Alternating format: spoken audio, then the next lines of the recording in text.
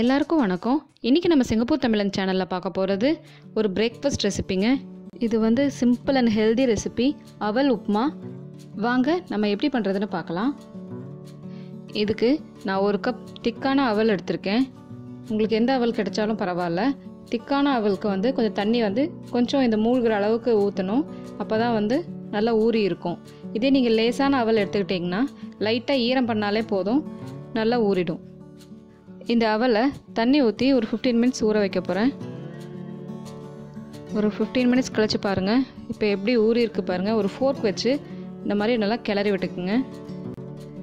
ரொம்ப போட்டு கலக்க வேண்டாம், ஜஸ்ட்டு வந்து உதுத்து விட்டுக்குங்க.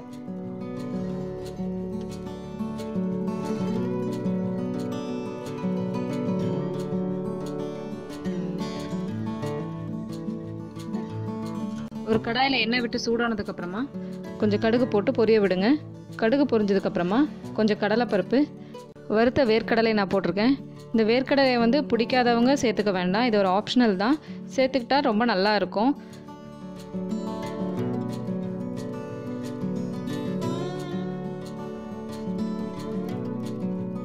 இது லைட்டாக ரோஸ்ட் ஆனதுக்கப்புறமா நல்லா பொடியாக நறுக்குன வெங்காயத்தை நான் சேர்த்துருக்கேன்.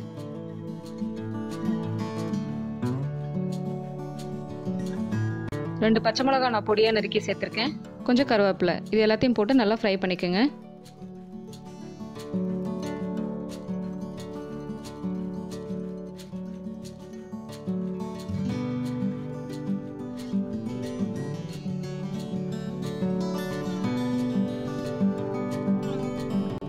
அப்புறம் தேவையான அளவு உப்பு, ஒரு 1/4 ஸ்பூன் மஞ்சள் தூள்.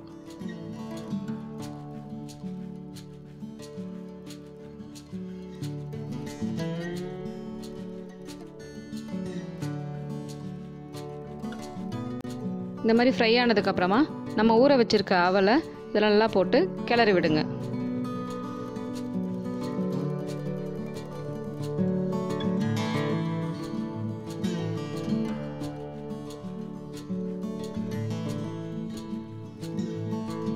இதுலேயே பார்த்துக்கிட்டிங்கன்னா நம்ம வேக வச்ச உருளைக்கிழங்கை நல்லா பொடியாக நறுக்கி சேர்த்துக்கலாம். இல்லைன்னா கடைசியாக ஒரு அரை எலுமிச்சம்பழத்தை புழிஞ்சு விட்டுக்குங்க, அது ஒரு டேஸ்ட் நல்லாயிருக்கும்.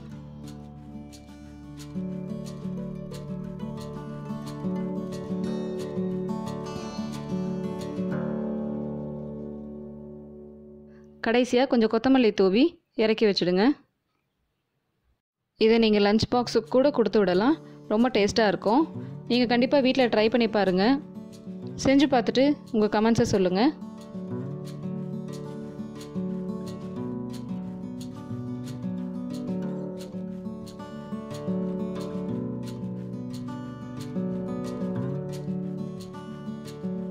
அவ்வளோதாங்க, இது ரொம்ப சிம்பிள் பிரேக்ஃபாஸ்ட் ரெசிபி. இப்போ மார்னிங் டைமில் உங்களுக்கு பிரேக்ஃபாஸ்ட்லாம் ரொம்ப செய்யறதுக்கு டைம் இல்லைன்னா இந்த மாதிரி சிம்பிள் பிரேக்ஃபாஸ்ட்டாக நீங்கள் செஞ்சு பார்க்கலாம். இந்த வீடியோ உங்களுக்கு பிடிச்சிருந்துச்சுன்னா லைக் பண்ணுங்கள், ஷேர் பண்ணுங்கள், கமெண்ட் பண்ணுங்கள். இந்த மாதிரியான ஈஸி அண்ட் இன்ட்ரெஸ்டிங் ரெசிபிஸ் உங்களுக்கு பார்க்கணுன்னா மறக்காமல் சிங்கப்பூர் தமிழன் சேனலுக்கு சப்ஸ்கிரைப் பண்ணுங்கள். பக்கத்தில் இருக்க பெல் ஐக்கானையும் கிளிக் பண்ணிக்கோங்க. தேங்க்யூ ஃபார் வாட்சிங்.